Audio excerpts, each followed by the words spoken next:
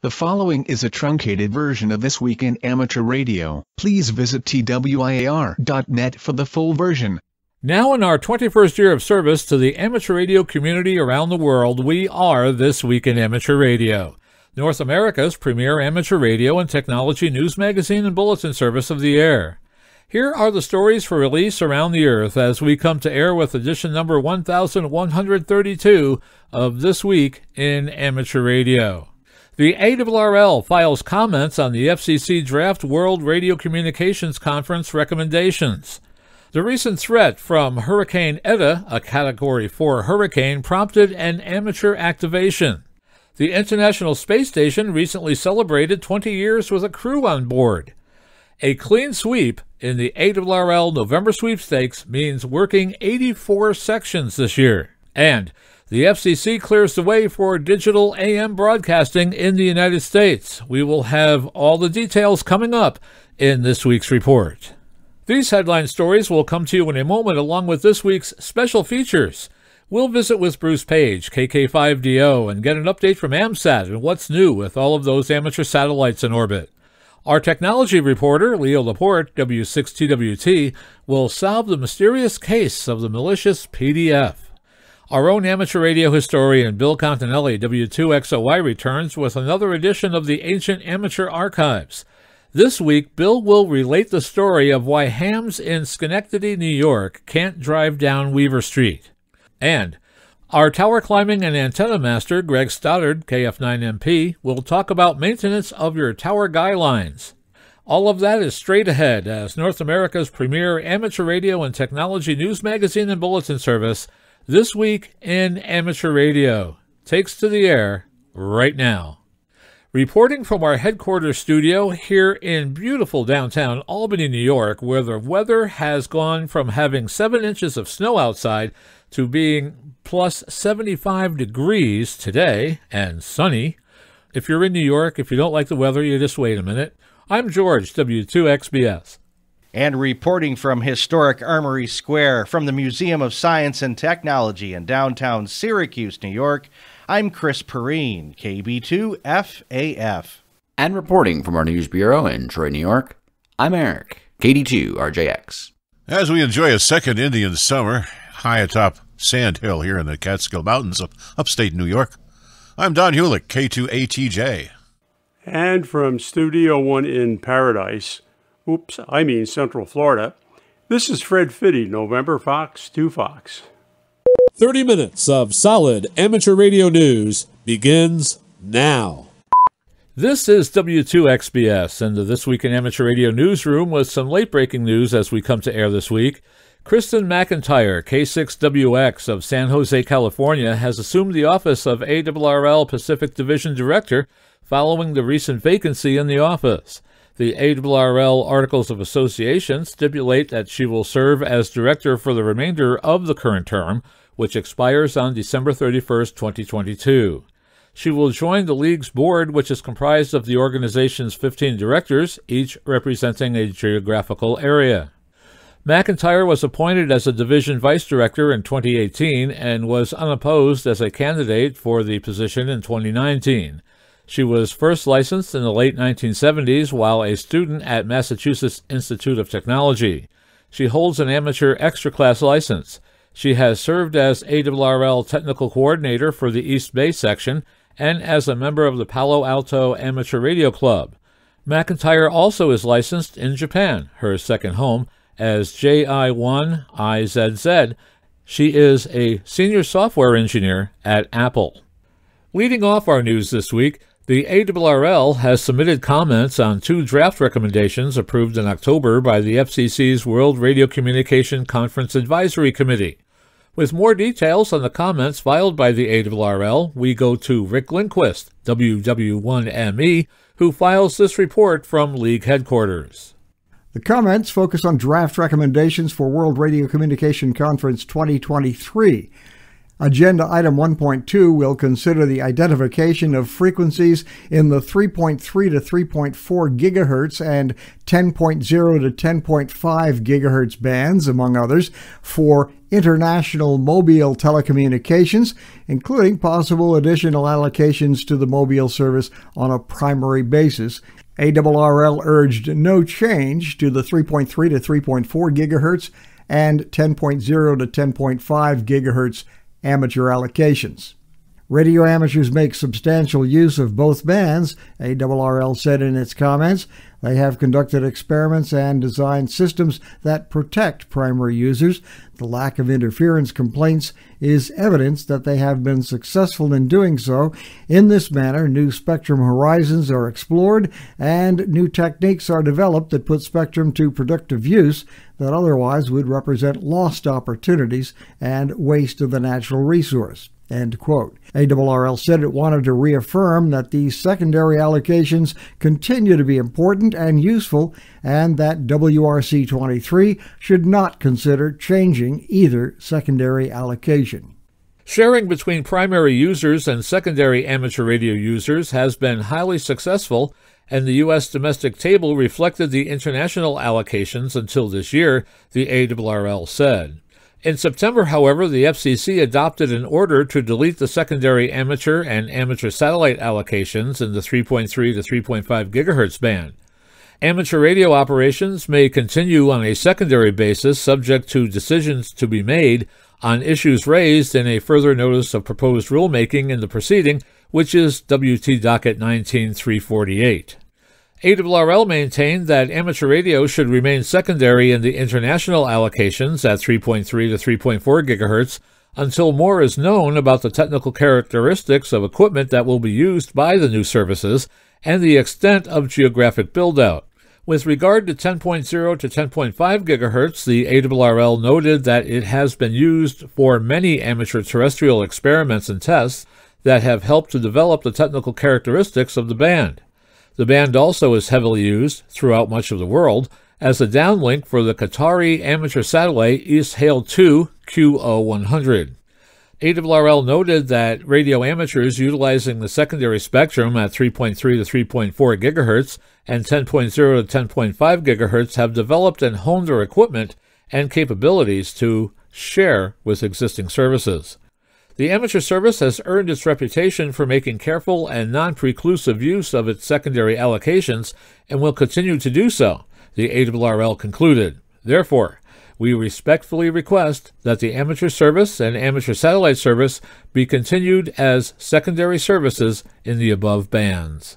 As Hurricane Eta increased to a major Category 4 hurricane with sustained winds of 140 miles per hour on track to landfall along the Nicaraguan coast, WX4NHC at the National Hurricane Center activated, monitoring 14.325 MHz and 7.268 MHz, the frequencies used by the Hurricane WatchNet, as well as the Voice over IP Hurricane Net, WindLink, APRS, and other modes.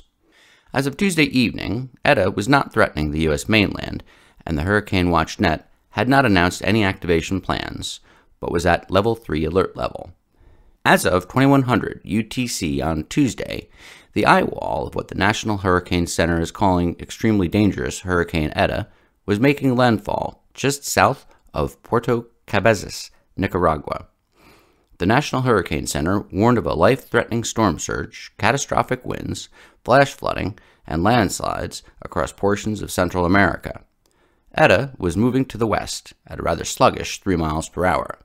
The NHC said Eta was forecast to move farther inland over northern Nicaragua through Wednesday morning and then move across central Honduras by Thursday morning. This will be another historic hurricane to hit this area during what has been an historic active season, said Assistant Amateur Radio Coordinator Julio Ripoll, WD4R, at the National Hurricane Center. Ripoll asked stations to relay any reports from stations or ships at sea in the affected area with or without weather data for use by National Hurricane Center forecasters. The National Hurricane Center appreciates all the surface reports from the affected area during hurricanes, as they fill in gaps of not just weather data, but also give them real-time, first-person perspective of what is actually happening on the ground, Rapal said. The International Radio Union Region 2 Executive Committee held its fourth meeting of the year via Zoom in 3 parts to replace an in-person meeting not possible due to the pandemic. Rick Lindquist, WW1ME, is here with the details in this report filed from League headquarters. In the first session on October 21st, Region 2 President Ramon Santoyo, XE1KK, reviewed the year since the October 2019 Lima General Assembly, highlighting the new initiatives Region 2 has undertaken. These included the appointment of a youth liaison and the introduction of workshops, as well as the work of the Band Planning Committee to coordinate with Regions 1 and 3 on a number of issues. Secretary George Gorsline, VE3YV, presented a proposed 2021 strategic plan for discussion. Session 2 on October 24th was Coordinators Day. Each Region 2 coordinator was invited to give a presentation on their function and recent activities. The 4-hour session reviewed the breadth of amateur radio activities in Region 2. The presentations will be posted on the IARU Region 2 website. Region 2 also took part in a Futures Committee, which will develop a strategy and plans for updating the IARU organization to be more effective in dealing with the challenges of rapidly evolving telecommunications ecosystem, an IARU Region 2 news release said. Session 2 is October 24th, which is Coordinators Day. The third and final session, on October 28th, continued the discussion on planning and budget for fiscal year 2021. The pandemic has created considerable disruption this year, and how long that may be continuing is uncertain, an Executive Committee news release said. With these challenges are also the opportunities created by the rapid acceptance of virtual meetings for improved outreach to broaden participation by member societies and all amateurs in the Americas. A special session to approve the finalized budget will be scheduled later in the year. Happy anniversary to the International Space Station, which on November 2nd marked 20 years of having a crew on board continuously. This is an occasion being celebrated by the 5 space agencies involved in the ISS project: NASA, Roscosmos, ESA, JAXA, and CSA. Of note is the role amateur radio has played up there through the Ares program. Amateur radio was already part of the Expedition 1 crew, who arrived on board November 2, 2000. Commander William Shepard, KD-5GSL, Soyuz Commander Yuri Gudzensko, and Flight Engineer Sergei Kirikov, U-5MIR.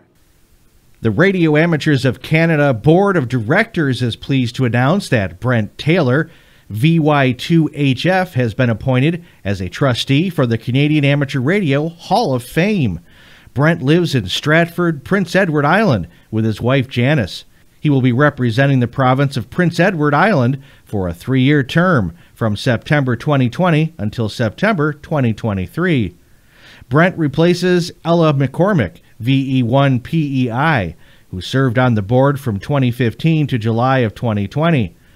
The RAC Board and the Canadian Amateur Radio Hall of Fame Board of Trustees extend sincere appreciation to Ella for her dedication and contributions to the board evaluation process over the years. We wish her all the best of success in her future endeavors.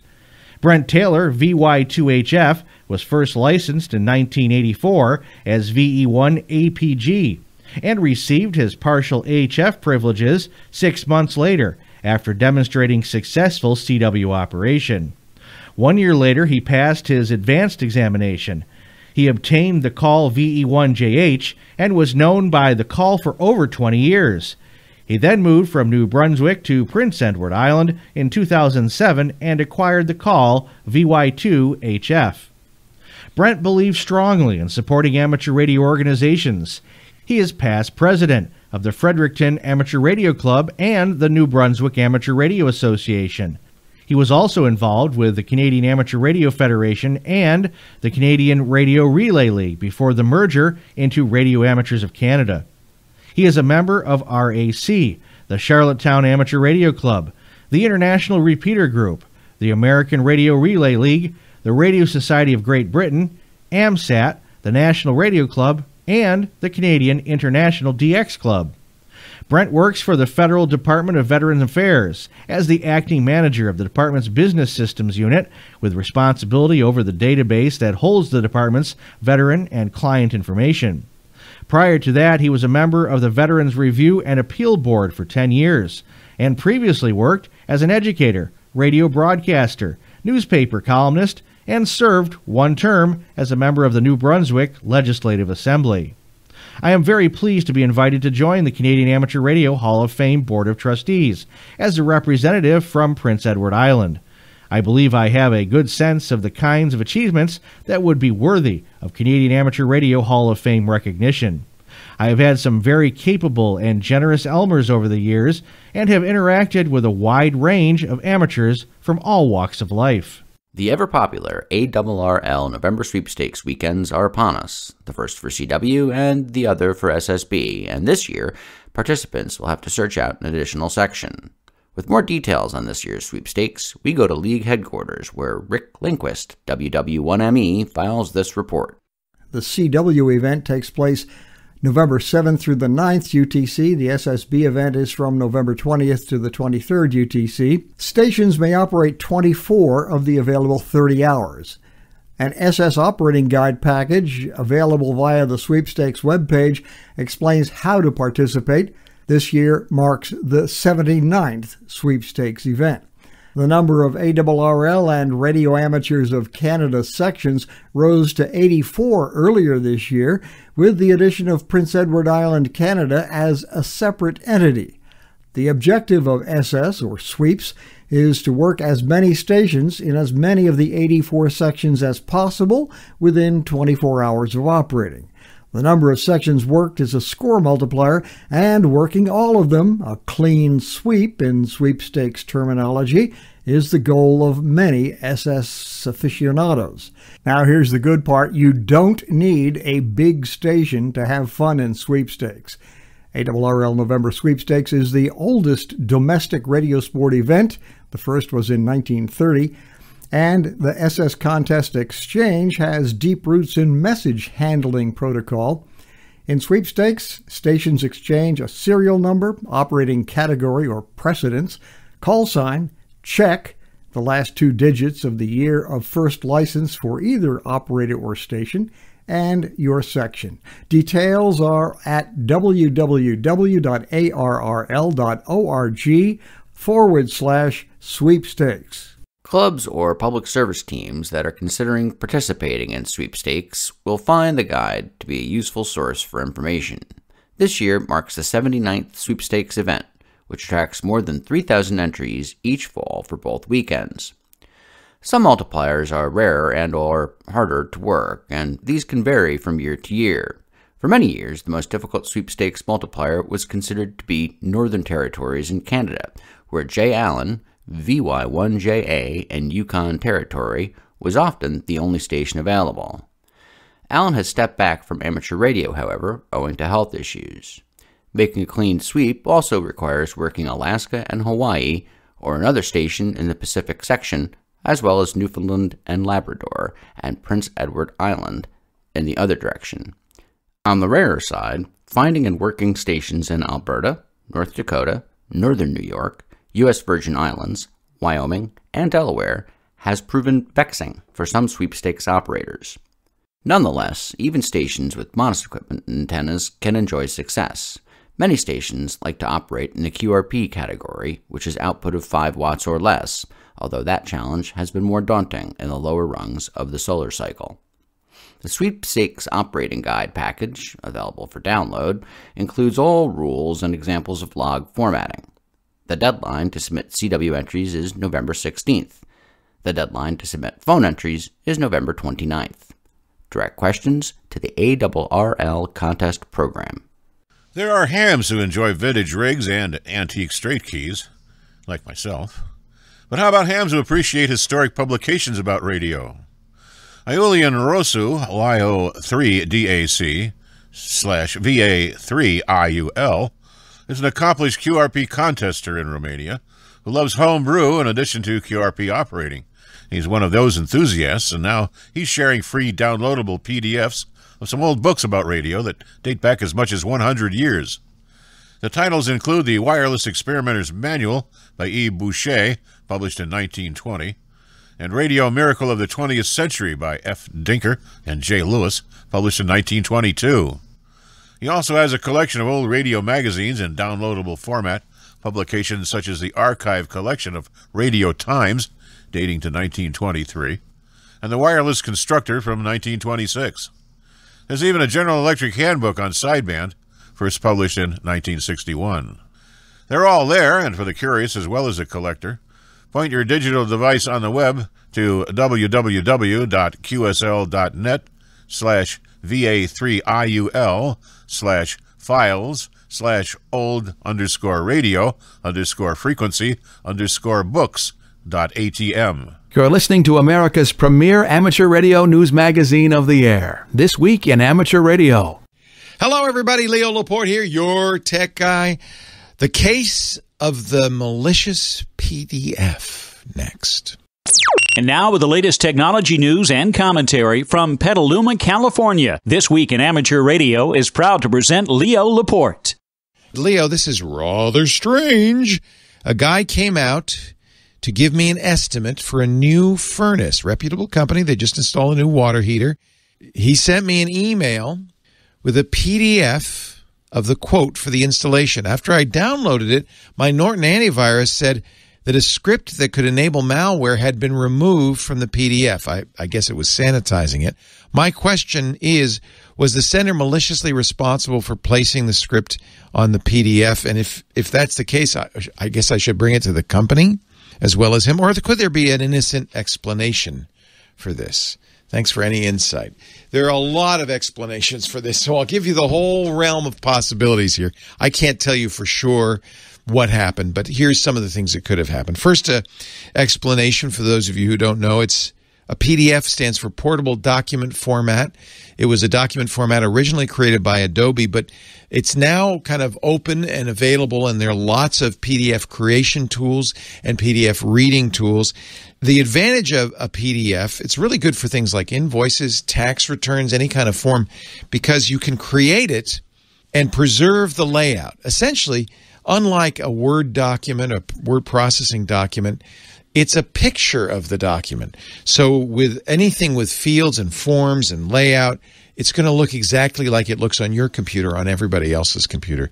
That's the portability part. It can be taken anywhere and it will look the same. PDFs have additional or features rather. Sometimes there are forms that you can fill out, stamp your signature on it, things like that. But it's often used as kind of, and I think it's better to use, frankly, than say a Microsoft Word document for sending out things like invoices. You can be pretty sure that no matter what kind of computer, even on a phone that your customer's using, they can read PDFs. For a long time, you had to download a PDF reader. In most cases, it was Adobe's Acrobat Reader on your Windows machine to read PDFs. That's not even true anymore.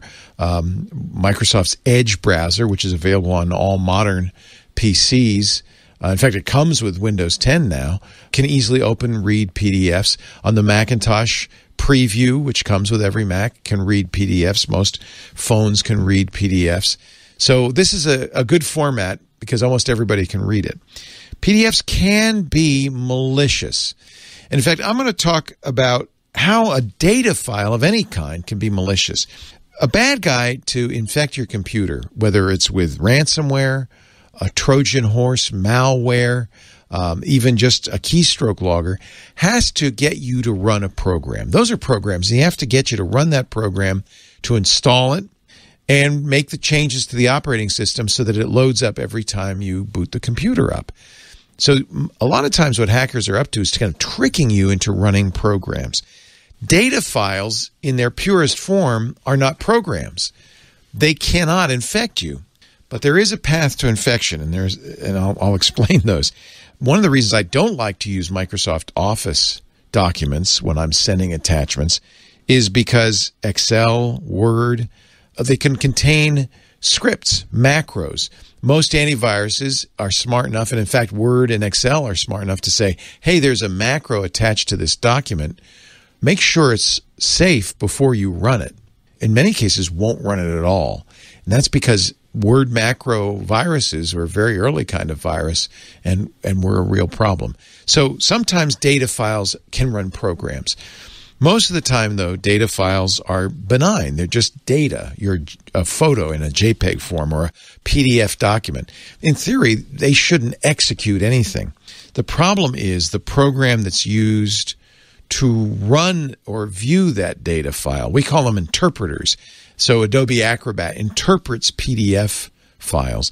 And the problem is, Acrobat's a good example, there have been numerous flaws discovered in Acrobat that allow a maliciously created PDF file to infect your computer. It takes advantage of the fact that Acrobat is a program, Reader is a program, and the PDF file can give that program instructions, which it then interprets and runs and infects your computer. So, in general, interpreters are potentially risky, and we have to be very carefully crafted so as not to allow a data file to infect them. Similarly, a JPEG by itself is harmless, but if you had a JPEG viewing program, and this has happened as well, that had a flaw in it, and the bad guys knew what that flaw was, they could craft a malicious JPEG, a malicious image file, that by itself is harmless, but when read with that particular buggy program, could become malicious.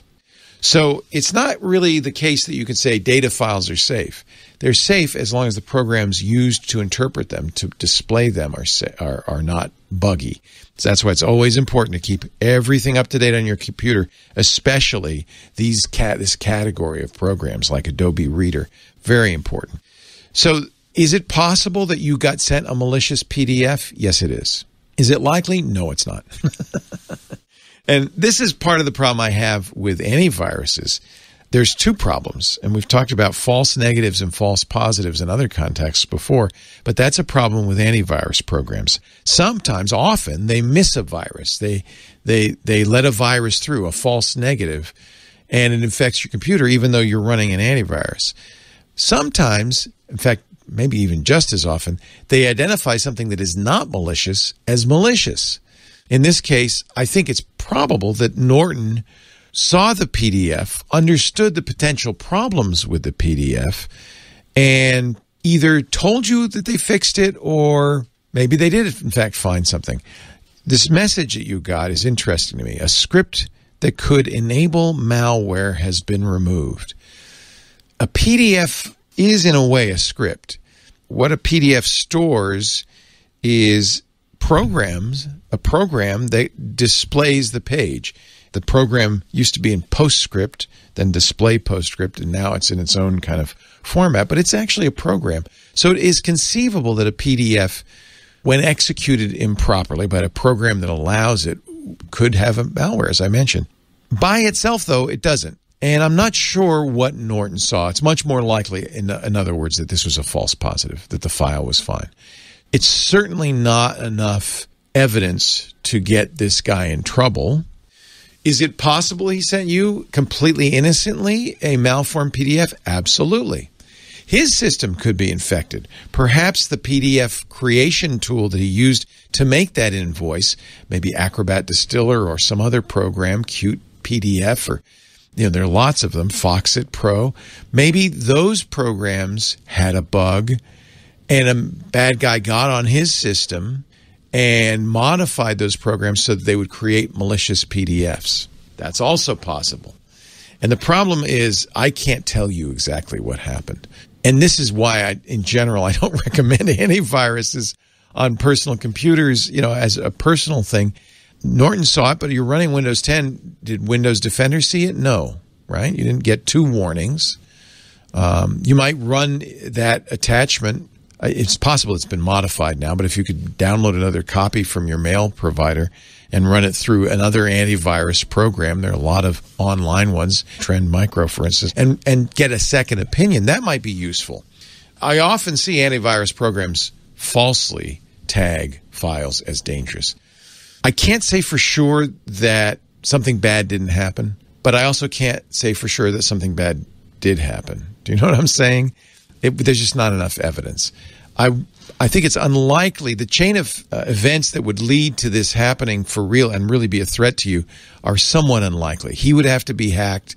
He would have had to create a malicious PDF, which he would have then sent to you.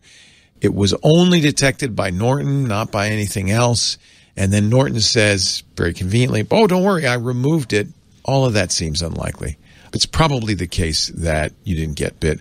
And this is exactly why you've heard me say many times, I'm not crazy about antivirus programs because of the false positive, false negative aspect. They slow your computer down. Norton's notorious for that. They're very heavyweight. They can cause more problems than they solve. They can even have flaws themselves that allow bad guys to get into your system.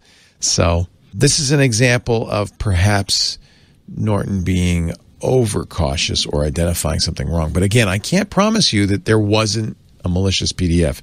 There's really no way to know unless you got that PDF again and maybe sent it to some people or tried some other antiviruses against it. Try to get a second or third or fourth opinion if you can.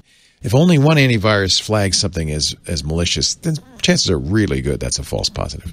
Hey, Greg, it's a great question, and at least it gives us a chance to kind of think a little bit about how we can get infected by data files. In general, that's not because the data file itself has an infection or it could be maliciously crafted, but by itself it's harmless unless you've got a program, the interpreting program, that's going to take that file and turn it into something dangerous. So you probably weren't at risk anyway, presuming that you view PDFs as something that's been kept up to date. If you use Adobe Reader, that's one you really got to keep up to date. In fact, it's one I would get rid of. It had so many problems for so many years. Just use Edge. Microsoft's keeping that up to date. View it in Gmail's preview or Google Docs PDF reader. Even if it's malicious, that will be safe. That's why, by the way, I always say don't send attachments. Anyway, I'm glad you were here, and I'm here, and I'll be here next week, and I hope you'll come by and bring your friends too as we talk high tech. Leo Laporte, the tech guy. This is Bill Continelli, W2XOY, and I'll be back in a moment to explain why real hams can't drive down Weaver Street. Welcome to the Ancient Amateur Archives. I'm Bill Continelli, W2XOY. 3 memorable events occurred in my life in 1971. I turned 18, I graduated from high school, and I passed my general. To celebrate, I bought myself an old VW bus and installed radios for 11, 10, 6, and 2 meters. Thus began my lifelong love of mobile operations. I soon encountered a problem. The VW bus was 76 inches tall. With 4 antennas on the roof, my total height was 136 inches, or 11 feet 4 inches. I had to park on the street, as the driveway at my parents' house had an 8-foot clearance by the back door. Parking garages were now off limits. Still, except for these 2 restrictions, I had no problems in getting around. My hometown, Buffalo, New York, is very flat and is laid out in a combination of a spoke and grid pattern. Clearances under railroad bridges were at least 12 feet.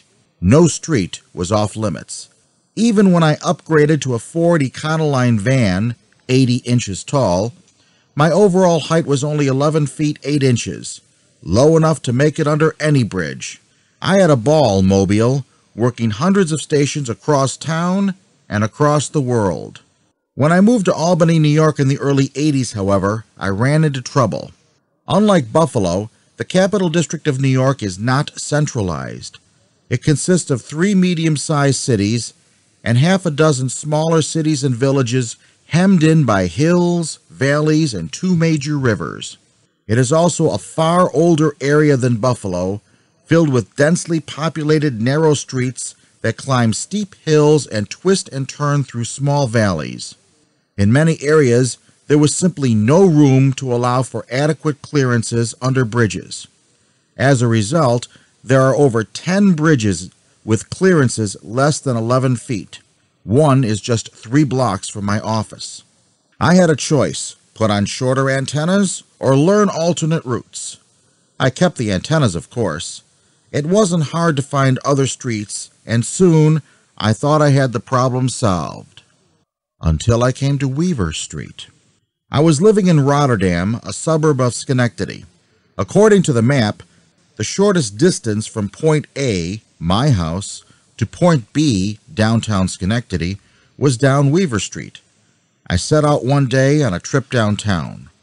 I never made it. I turned onto Weaver Street. 100 feet later, I saw the sign and the bridge. The clearance, 8 feet 9 inches. I came to a complete stop, with cars honking behind me. I couldn't believe it. 8 feet 9 inches on a major street? I made a U-turn and went home. I looked at the Ford van and I asked myself, are these antennas really worth it? I got in the van, drove around, and worked Scotland and the Virgin Islands repeater on 10-meter FM, came home and said, yes! And so I avoided Weaver Street. I eventually traded the van in for a Ford Escort wagon. The wagon was only 56 inches tall, but my problem actually became worse. For, at the same time I got the Escort, I also bought an ICOM 725 HF mobile rig and ham sticks for 75 through 10 meters. The ham sticks were 8 feet tall. With a 4-inch spring, my total height was now 13 feet. Dozens of streets were now off limits, not just because of low bridges, but also because of trees and even some cable or power lines. My parents had also moved to the Albany area, but, shades of 1971, I couldn't pull in their driveway thanks to a cable line only 11 feet high. Believe it or not, that wasn't the worst. The Escort was equipped with the ICOM HF rig, a 6-meter sideband radio, a dual-band mobile unit, a 10-meter FM rig, and a CB radio. How did I fit all of these in an Escort? Simple. I turned the front passenger seat into a radio platform. My 2 kids were young at the time, and they rode in the back seat. When we went out as a family, we took my wife's minivan. On the rare occasions we had to use my car, the wife and kids were crammed into the back of the Escort while the radios rode shotgun. Yes, they complained, but I had 37 states and 31 countries logged. The radios and antennas stayed. But times change and life evolves. The ICOM developed a transmit problem, the tri-mag mount corroded, the kids were growing, and the Escort was old. I traded in the old wife for a newer, vastly improved model, and got a great deal, and the Escort for a Hyundai. The new car was smaller than the Escort and had only 2 doors. For a change of pace, I decided on a radically different approach. The radio presence in the Hyundai would be minimal, a dual-band HT and a small CB. Both easily fit in the center console. A 3-foot mag mount on the trunk and a dual-band glass mount were the only antennas. My new height was only 76 inches, or 6 feet 4 inches. New worlds were opened up to me. I discovered something called the drive-thru, wherein one can purchase food or conduct banking business from the comfort of the driver's seat. I explored the inside of something called a parking garage and marveled at my ability to drive unimpeded through such a structure. I enjoyed the sensation of actually having my passenger sit next to me instead of somewhere behind me. And I drove down Weaver Street. I was scared. I watched my speedometer as I approached the bridge. 10, 20, 30 miles per hour. I braced for the impact, but nothing happened. People no longer stared at my car. My kids were no longer embarrassed to ride with me. My wife was happy. But I wasn't. There was a void in my life that couldn't be filled with QSOs on the local repeater. And I started to hear the whispers. The voices kept saying, "If you call CQ, they will answer." Like I said earlier, times change and life evolves. My older daughter is now 17, has her driver's license and her own car. My driving patterns changed, and 99% of the time I drive alone or with only one passenger. In 2003, I turned 50. It was time for my midlife crisis. I bought a Yaesu FT 8900 quad band rig, and an ICOM IC718 HF radio. I dug out my hamsticks. My coworker, Jim, KE2YZ, gave me a tri-mag mount. And so, one Saturday morning, I once again turned the front passenger seat into a radio platform and increased my vehicle's height to 13 feet. My younger daughter isn't too keen on riding in the back seat, and I got the look of death from my wife when she had to ride back there. Once again, I am banished from dozens of streets. I abandoned Weaver Street, the drive-thrus, and the parking garages without a backward glance. My car draws stares from people on the street. I can't pull in my parents' driveway anymore. Was it worth it?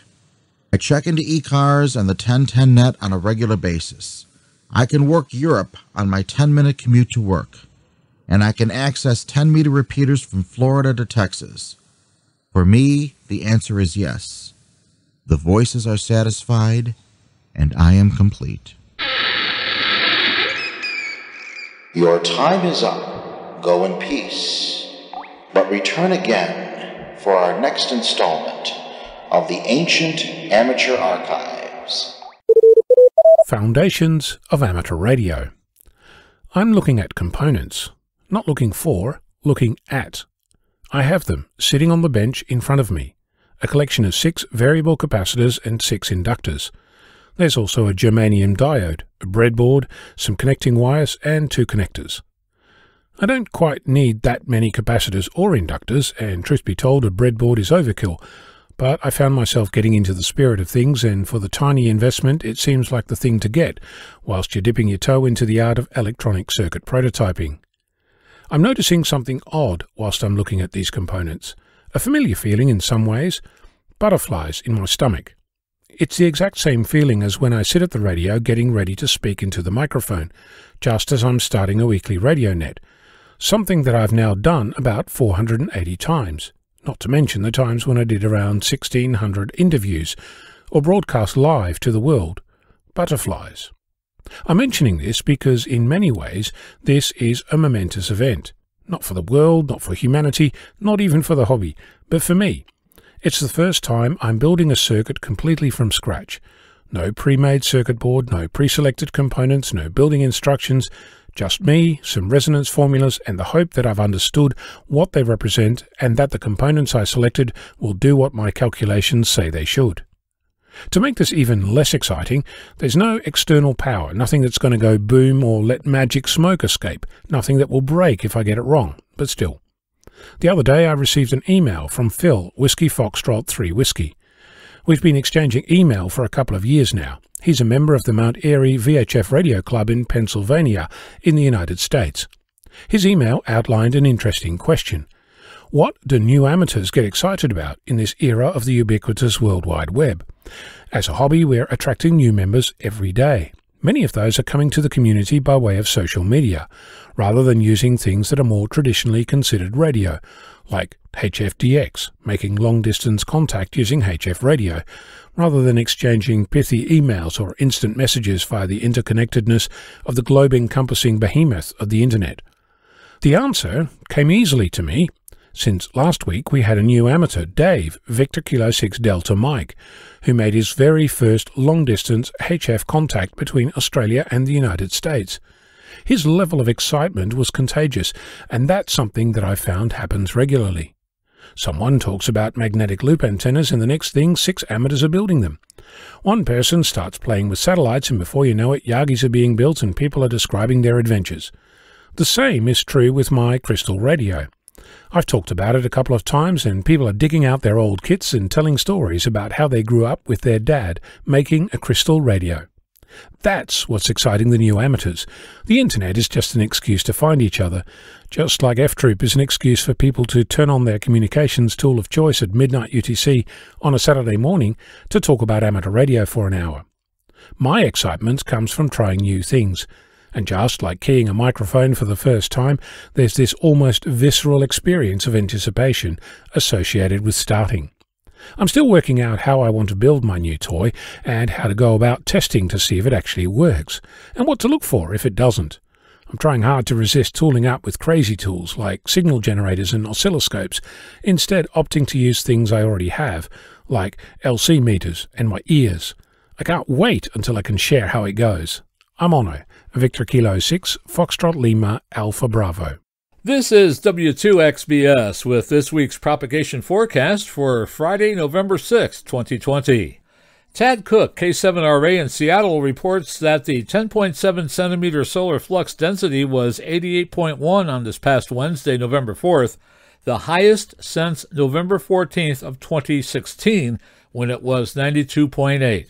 The average daily solar flux for that week was 76.9, and average daily sunspot number was 18.7, so activity 4 years ago was similar to recent activity. But in 2016, solar cycle 24 was declining, reaching a minimum about 3 years later in December 2019. In the coming days, the geomagnetic field will be quiet on November 6th through the 7th, 9th through the 11th, and December 1st through the 2nd. It'll be quiet to unsettled on November 8th, 12th through the 15th, 19th, 26th through the 27th, and November 30th. It'll be quiet to active on November 16th through the 18th and 22nd through the 25th. Now the AMSAT report from Bruce Page, KK5DO. A few weeks ago, it was announced another satellite was going to be launched. On November 5th, Neutron 1 was deployed from the International Space Station. The beacon will transmit 1200 BPS BPSK every 60 seconds. After commissioning, which will take about 30 days, the satellite will be turned on for amateur use depending on the power budget. The uplink will be on 145.84 and the downlink on 435.3 megahertz, both FM. We look forward to a long life and congratulate the Hawaii Space Flight Laboratory for its work on this satellite. There are more satellites scheduled for launch in the next few months. AMSAT's RAD-FXSat-2 or Fox 1E, the final satellite in the Fox series, is expected to launch by the end of the year. Tevel mission is a series of 8 Israeli one-unit CubeSats with FM transponders expected to launch in December. 2 Pocket Cubes are scheduled to launch in December as well, ESAT-2 and Hades. If you need some missing grid squares in Maine, KL7TN will be roving from November 13th through the 18th and plans to hit 9 Maine grids. And now, with his segment on tower climbing and antenna safety, here is Arizona's own Greg Stoddard, KF9MP. I got this question by email, which deals with the subject I prefer to avoid, tower guy wires. This is not one that can be easily or properly covered in a 4-minute radio segment. I suggest you refer to the many fine publications available on the internet and from organizations like the ARRL on the subject. I do not own a guide tower. All of mine are freestanding, but I work on commercial guide towers. If you have the right climbing hardware, a ride down the guy wires can be lots of fun too. Don't tell anybody I said that, please. If your ham tower is guide but is designed to be freestanding, and you have to replace the guy wires, here's a simple guideline for the procedure to replace them. First of all, if available, check any literature or web pages about wind loading and guy wire strength.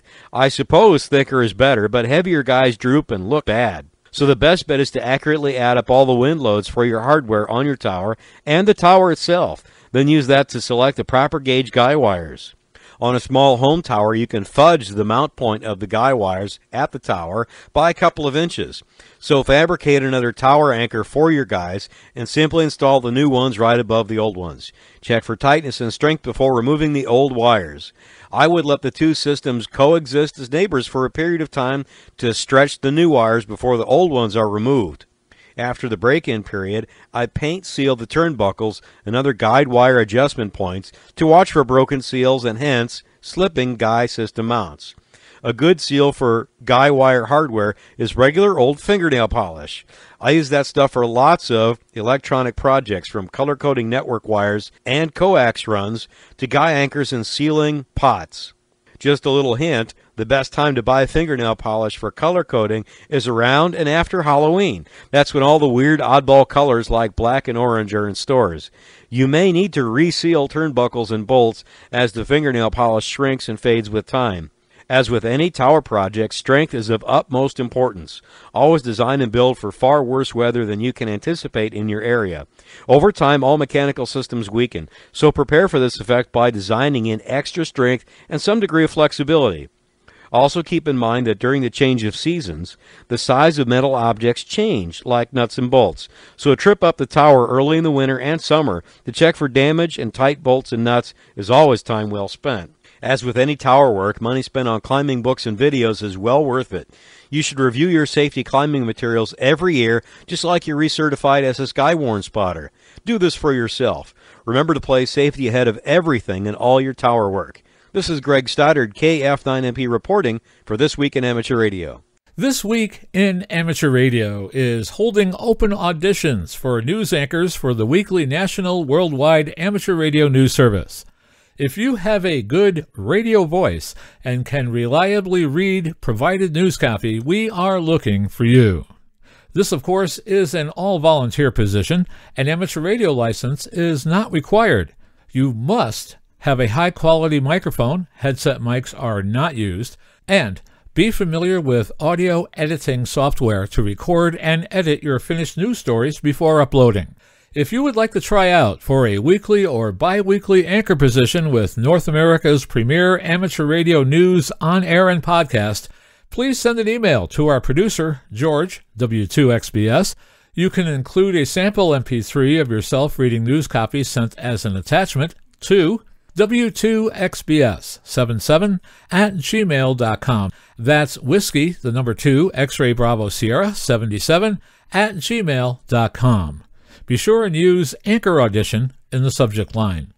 Please include your phone number and a good window of time for a callback to discuss your submission and our operating logistics to see if This Week in Amateur Radio is a good fit for you. We hope to hear from you soon. The 3U Neutron 1 CubeSat is scheduled for deployment from the International Space Station on November 5th at 10:40 UTC. For the satellite's first month and during its commissioning phase, the Neutron 1 beacon will transmit 1200 BPS BPSK telemetry every 60 seconds on 435.3 MHz. Developed by the Hawaii Space Flight Laboratory at the University of Hawaii at Manoa, the satellite's payload includes a VU-FM amateur radio repeater during available times and according to the spacecraft's power budget. The Neutron 1 science mission is spelled out in a formal paper, Neutron 1 Mission, Low Earth Orbit Neutron Flux Detection, and Cosmos Mission Operations Technology Demonstration. HSFL operates and maintains a satellite UHF, VHF, and LS band amateur radio ground station at Kauai Community College. The primary mission of Neutron 1 is to measure the low-energy neutron flux in low Earth orbit. The science payload, a small neutron detector developed by Arizona State University, will focus on measurements of low-energy secondary neutrons, a component of the LEO neutron environment. A number of other amateur radio satellites are expected to launch or deploy in the next few months. AMSAT's RadFX-SAT-2 Fox 1E is expected to go into orbit by year's end on Virgin Orbit's Launcher 1 vehicle. RadFX-SAT-2 carries a 30 kHz wide VU linear transponder. The Tavel mission, a series of 8 Israeli 1U CubeSats, each carrying a UV-FM transponder, is expected to launch from India on SpaceX Falcon 9 rocket in December. Also from the Herzliya Science Center is a 3U CubeSat called TauSat-1, which is scheduled to launch on a Japan Aerospace Exploration Agency ISS resupply mission in February for subsequent deployment. TauSat-1 carries an FM transponder. AMSAT Spain reports that its Pocket Cubes EASat-2 and Hades have integrated for launch on a SpaceX Falcon 9 in December, while Genesis L and Genesis N have been integrated for launch on Firefly's Alpha rocket. In other amateur satellite news, Jerome Lecaire, F4DXV, set yet another record, this time via EO88 on October 28th, working Vladimir Veseljev, RN9LR, at a distance of 4,560 kilometers, or 2,827 miles. F4DXV is now a distance record contact partner on 10 LEO satellites. while R9LR is a contact partner for records set on 4 LEO satellites. AMSAT tracks claimed distance records. Researchers at the National Institute of Standards and Technology have devised and demonstrated a system that could dramatically increase the performance of communication networks while enabling record-low error rates in detecting even the faintest of signals. This has the potential to cut the total amount of energy required for state-of-the-art networks by a factor of 10 to 100. The proof of principle system consists of a novel receiver and corresponding signal processing techniques, entirely based on the properties of quantum physics and able to handle extremely weak signals with pulses that carry many bits of data. We built the communication testbed using off-the-shelf components to demonstrate that quantum measurement-enabled communication can potentially be scaled up for widespread commercial use, said Ivan Bernkoff, a physicist at the Joint Quantum Institute, a research partnership between NIST and the University of Maryland. Biernkopf and his colleagues reported the results in Physical Review X Quantum. Our efforts show that quantum measurements offer valuable, heretofore unforeseen advantages for telecommunications, leading to revolutionary improvements in channel bandwidth and energy efficiency, Biernkopf added. Modern communication systems work by converting information into a laser-generated stream of digital light pulses in which information is encoded in the form of changes to the properties of the light waves for transfer and then decoded when it reaches the receiver. The train of pulses grows fainter as it travels along transmission channels, and conventional electronic technology for receiving and decoding data has reached the limit of its ability to precisely detect the information in such attenuated signals. The signal pulse can dwindle until it is as weak as a few photons, or even less than one on average. At that point, inevitable random quantum fluctuations called shot noise make accurate reception impossible by normal technology because the uncertainty caused by the noise makes up such a large part of the diminished signal. As a result, existing systems must amplify the signals repeatedly along the transmission line at considerable energy cost, keeping them strong enough to detect reliably. The NIST team's system can eliminate the need for amplifiers because it can reliably process even extremely feeble signal pulses. The total energy required to transmit one bit becomes a fundamental factor hindering the development of networks, said Sergei Polyakov, senior scientist on the NIST team. The goal is to reduce the sum of energy required by lasers, amplifiers, detectors, and support equipment to reliably transmit information over longer distances. For 50 years, the German town of Bad Bentheim has hosted the Deutsche Niederländische Amateur Funker Tage, or German-Dutch Amateur Radio Days, in which the town stresses the importance of amateur radio as a public service. Nominations are open until April 1st of 2021. A committee headed by the mayor of Bad Bentheim will choose the winner.